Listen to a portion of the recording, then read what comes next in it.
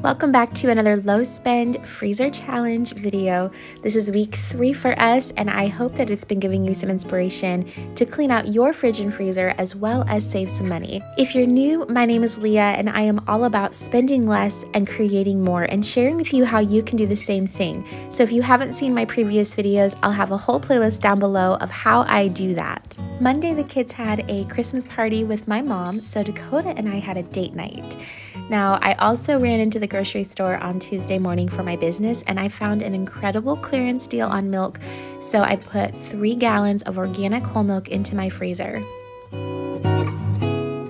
On Tuesday, I started with some chicken in the Instant Pot, and this was just some chicken breast with the skin and bone. I wanted to have extra water in this with some salt to make broth, because I'm going to use the broth for the Christmas dinner that we have, but I just have to get all of this chicken off the bone.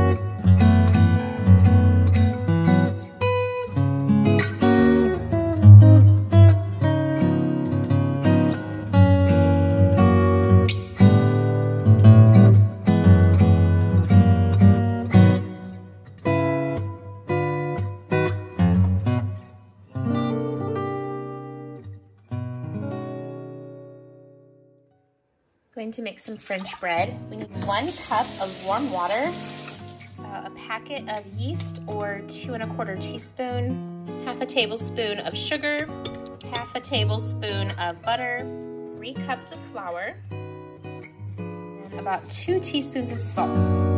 I will have the full recipe down in the description box, as well as a more detailed video on how I make French bread. I've done that in the past in a meal prep video, so you can check that out. It's really easy to make this either by kneading with hand or a stand mixer or even a bread maker on the dough setting. So once you've had it in the log, you're going to let it rest for about 30 minutes.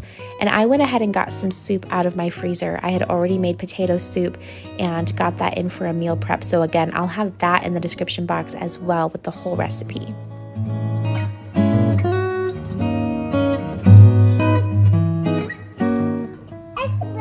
You want the bread?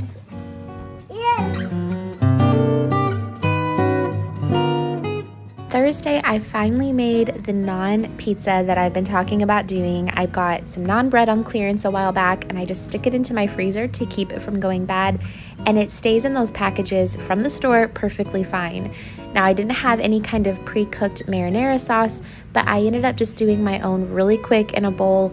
I normally like to do this on the stovetop and let it simmer for a while, especially if I'm adding some meat sauce and making lasagna or some other kind of pasta. But this worked in a pinch. It was a really fast dinner, and it's really fun to get the kids involved too.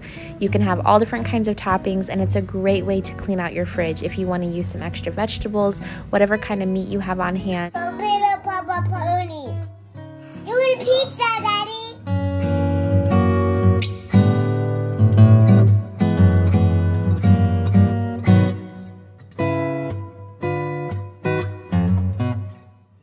For groceries this week, I ran into Walmart. I almost did a pickup order, but I had to get some other things for Christmas stocking stuffers. So I got it all done at Walmart. I normally share with you a grocery haul on my counter or sometimes even in the back of my trunk.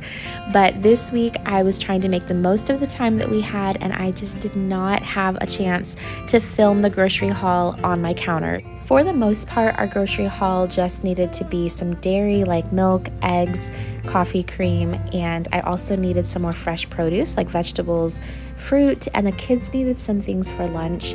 I got them some chicken nuggets from the freezer section, some boxed mac and cheese, and I also picked up some tuna for myself. I was really wanting to have some of that.